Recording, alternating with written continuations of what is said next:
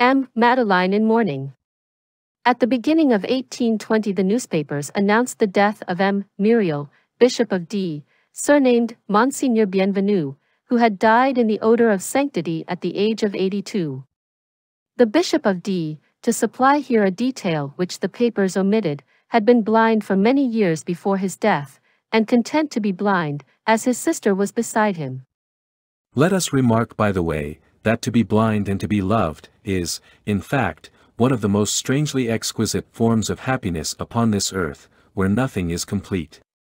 To have continually at one's side a woman, a daughter, a sister, a charming being, who is there because you need her and because she cannot do without you, to know that we are indispensable to a person who is necessary to us, to be able to incessantly measure one's affection by the amount of her presence which she bestows on us, and to say to ourselves, since she consecrates the whole of her time to me, it is because I possess the whole of her heart, to behold her thought in lieu of her face.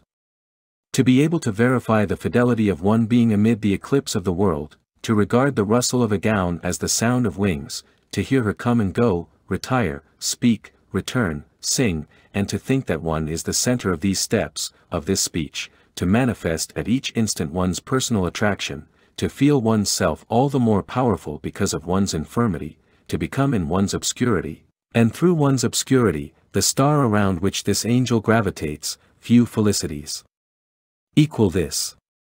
The supreme happiness of life consists in the conviction that one is loved, loved for one's own sake, let us say rather, loved in spite of one's self. This conviction the blind man possesses. To be served in distress is to be caressed. Does he lack anything? No.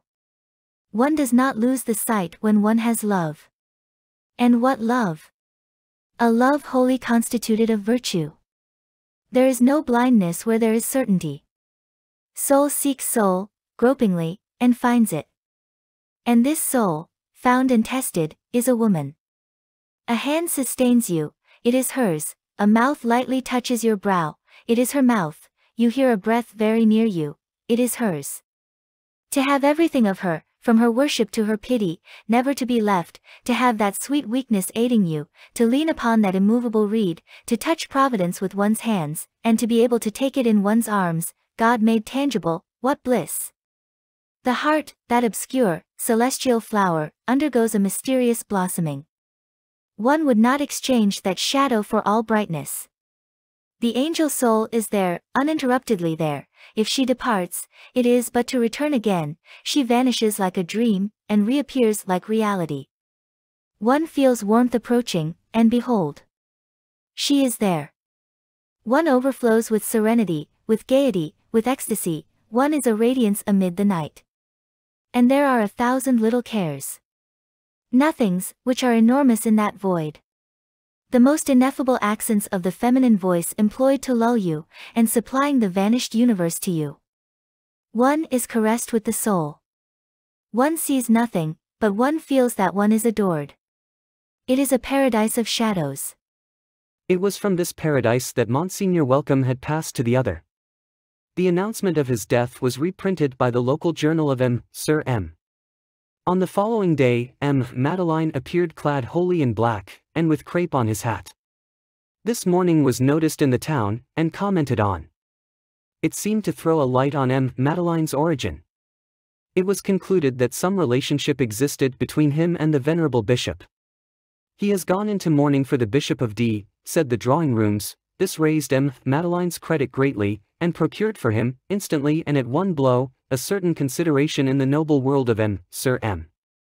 The microscopic Faubourg Saint-Germain of the place meditated raising the quarantine against Madeleine, the probable relative of a bishop. Madeleine perceived the advancement which he had obtained, by the more numerous courtesies of the old women and the more plentiful smiles of the young ones.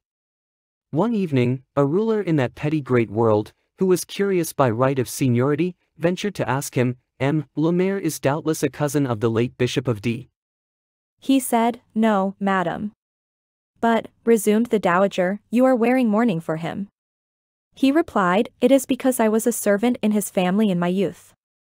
Another thing which was remarked, was, that every time that he encountered in the town a young Savoyard who was roaming about the country and seeking chimneys to sweep, the mayor had him summoned, inquired his name, and gave him money.